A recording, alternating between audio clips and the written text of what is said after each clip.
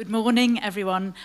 Thank you, Director, for my kind invitation, and welcome and greetings to everyone watching, and congratulations to the National Library of Lithuania on its 100th anniversary from someone who works in a library that's not yet 50 years old.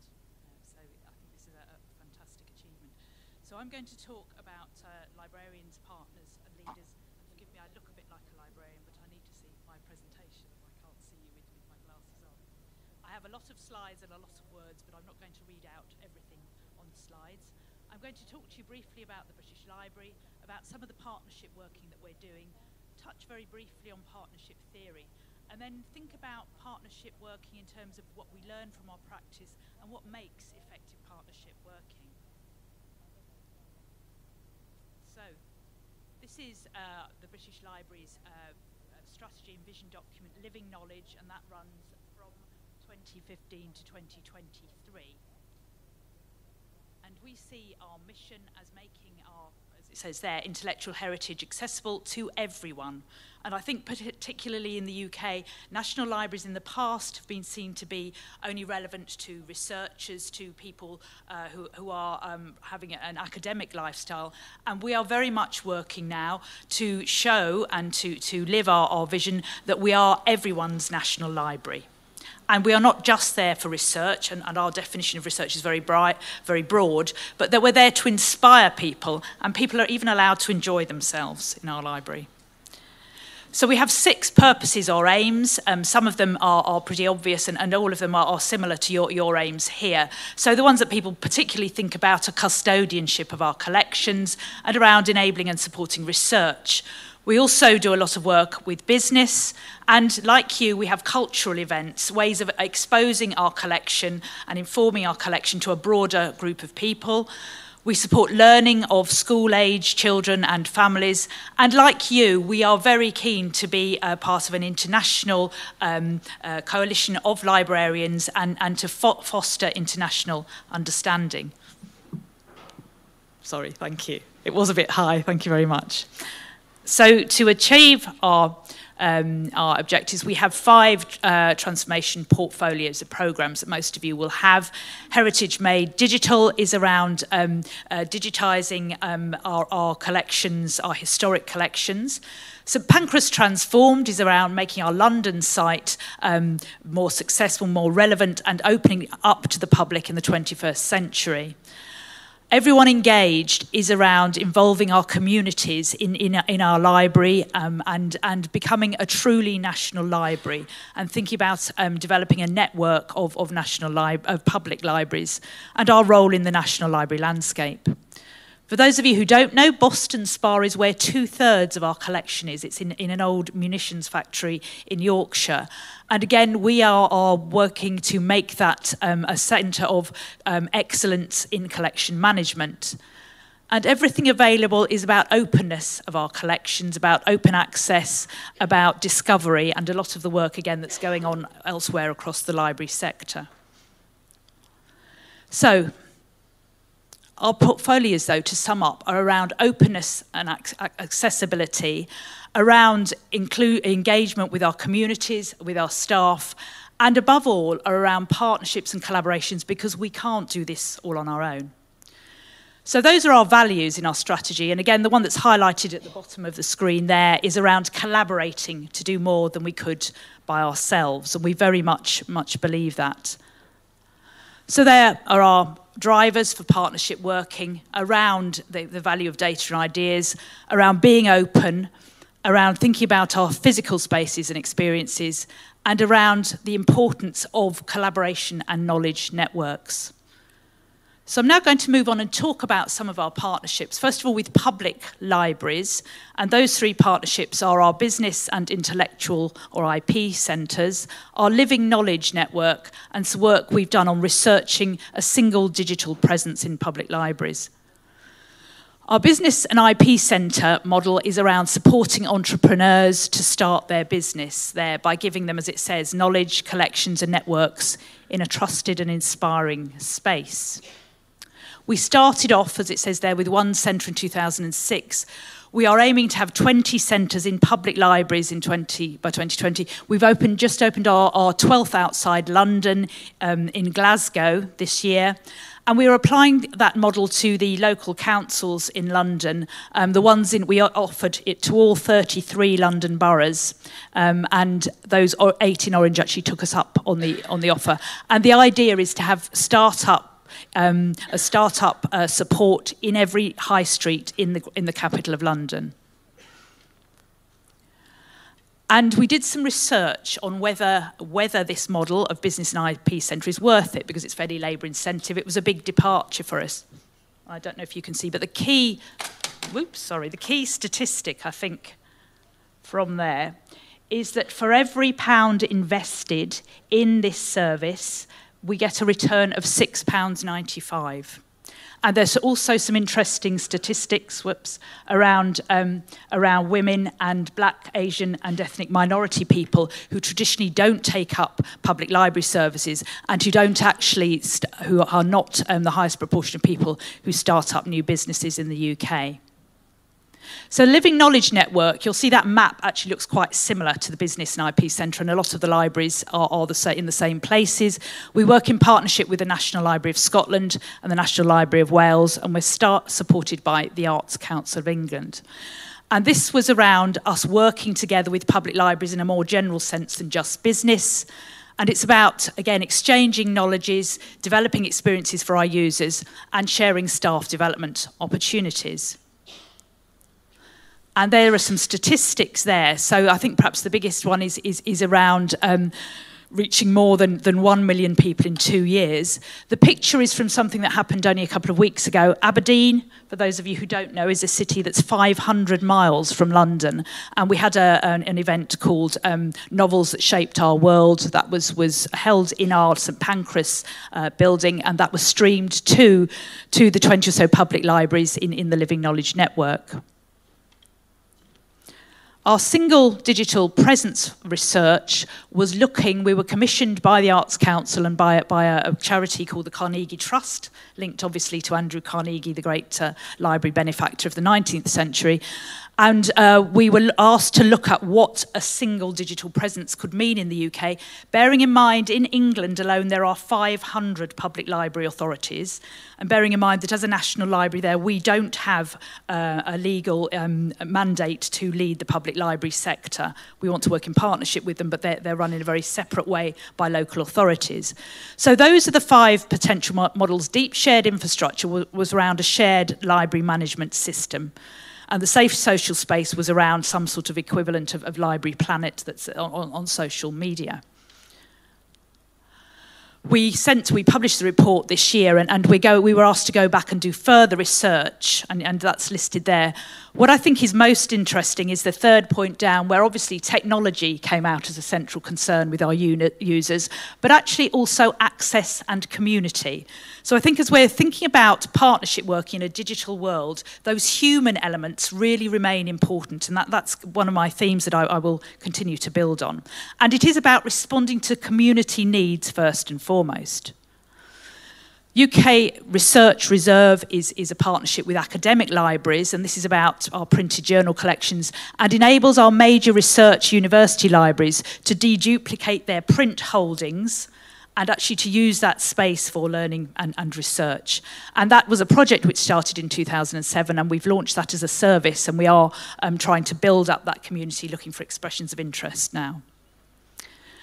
So we are obviously a common mission of National Libraries is for legal deposit, and since 2013 we collect everything that is non-print as well. And that is, we are one of 6 legal deposit libraries in the UK, and you can imagine that is a real leap forward for us in actually having to archive the web, anything published with a UK domain name. And the Alan Turing Institute was mentioned by your director before. This is our National Institute for Data Science and Artificial Intelligence. It is only a few years old. And we have 2 main partnerships going along with them. They are a separate organisation technically, but they are based in our building at St Pancras, and we do work very closely with them. One big partnership is called Living with Machines, and that's us working with Alan Turing Institute, but also 5 universities. And it is about us mining data, big data, from newspapers, from digitised newspapers from the 19th century. And it's an interesting project because it's about history. It's about what we can learn. At the moment, we're focusing on machine accidents in factories in the north of England, in places like Manchester and Leeds last year. And we're also working with crowdsourcing to try and, because one of the things that's coming out is that initial digitisation of newspapers using PDF means that we can't, they're not all machine readable, and we actually need to go back and use humans. And again, this is about enriching our data holdings, but also advancing public awareness about what big data can do and how it can help us learn in the humanities as well as the sciences. And another project we're doing is around building an evidence base for public library research. Now, I can only speak for the UK, but librarians are not traditionally in the UK very good at building an evidence base for our services. So we're working at deploying spatial data based on where libraries are situated and how far people are prepared to travel to their local public library. So this is what we feel the benefits of public library work partnership is, and that's a picture of Manchester Public Library in the north of England. And again, it's about learning from other professionals, about supporting each other, and about co-creating better offers for our users and our readers. So just to touch on some partnership working theory, I use the terms partnership and collaboration interchangeably, and then when I was doing some reading for this, I realised that, you know, collaboration's a successful partnership and you can go round, and that actually amused me, that quote. What I actually find more useful is the work of Sennett, who talks about cooperation prospering through empathy, through trying to understand the people that you're working with and being curious about your partners. And I think in a digital world, we need to remember that partnership is very much still about working with other people, for our user communities. And again, co-creation has been mentioned. Those are some people who've written about it in the UK. And I think in the past, librarians in the UK at least have been very good at making out that we know everything, that we are the experts, and delivering and developing services in that way. And now we really have to move forward and co-create our services with our widest user community possible.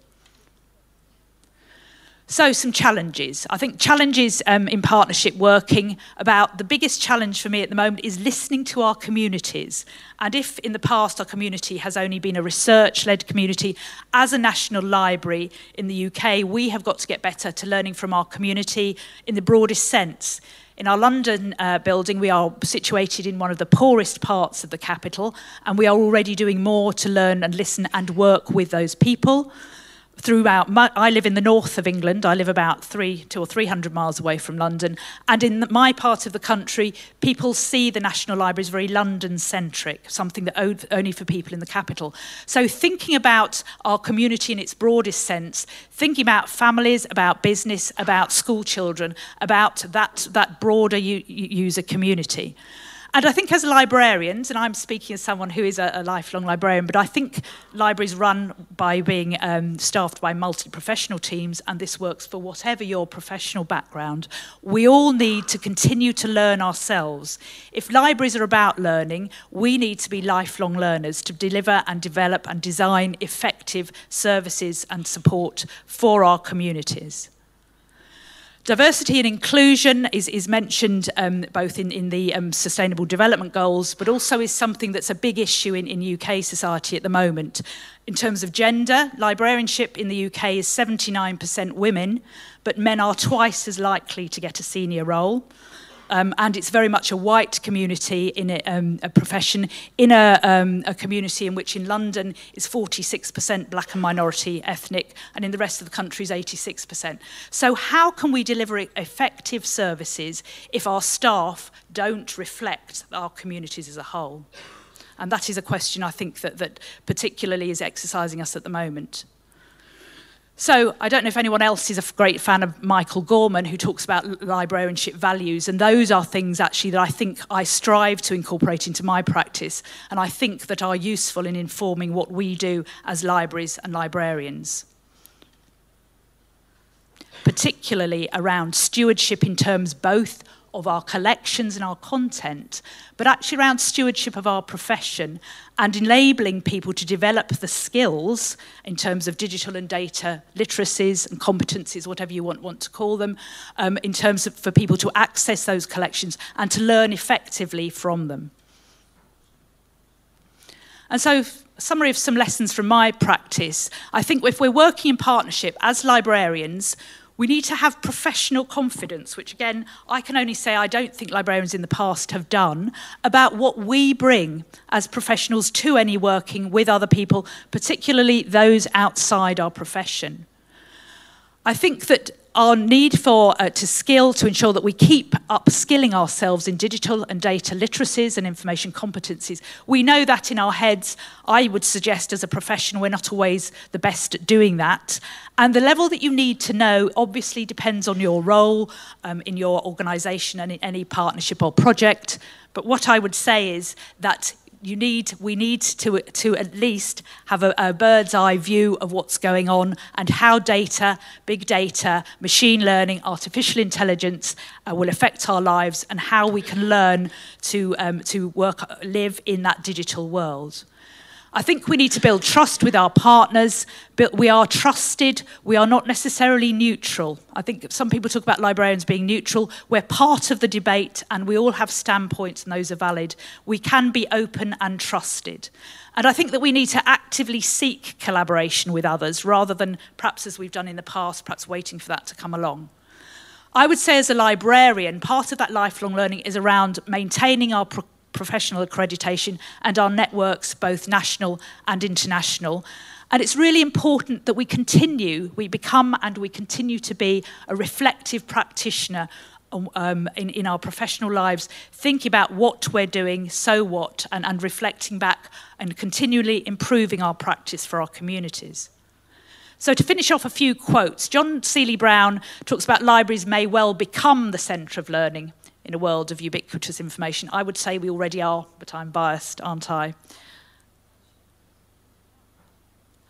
And I will finish off with a quote from David Lanks, who's an American librarian intellectual, and he talks about librarians, because for me it's librarians that make the difference in libraries. Too often I'm shown a nice room full of books. In Britain we have telephone box libraries and all sorts of things. Librarians make the difference in libraries. And our mission is around improving society through facilitating knowledge creation in our community, whether that's your local community, your academic community, or your national community. And without working with our communities to create our services and our libraries, we're not going to be able to welcome everyone in. And I'll finish, this is my final slide. This is on a tapestry in the British Library, and this is about us working in partnership with other professionals and with our communities to make sure that we're welcome and open to everyone. Thank you.